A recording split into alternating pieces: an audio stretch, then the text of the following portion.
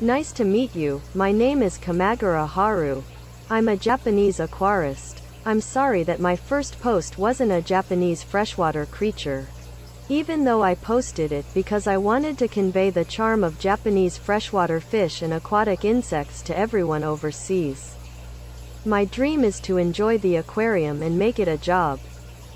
And I also wanted to make this English video so that I could understand other languages such as English and other languages as much as possible. 26. I'm old. In this video, I made it so that I could see my aquarium and sometimes hear my thoughts that are not related to the aquarium. Although it is a whim, I will post this channel to a reasonable degree. And if you can master English to some extent, are you an overseas professional?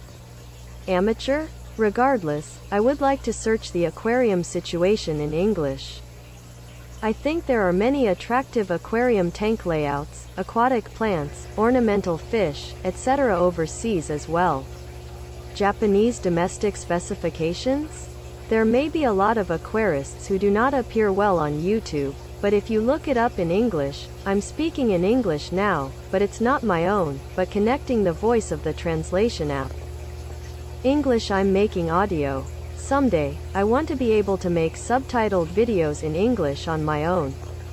What I'm thinking about every day is that when I become a millionaire, I buy a house, put a 2 meters aquarium, and let a large ornamental fish swim.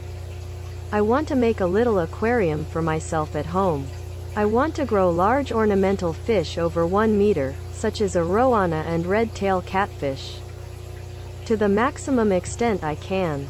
And I want to see them swimming and be blissful. I want to create a space where I can spend time.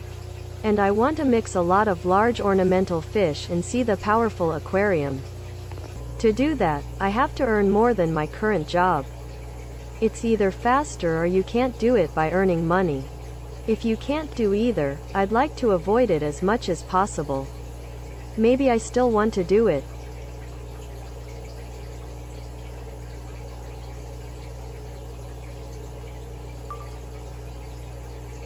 The video will continue, but this is the end.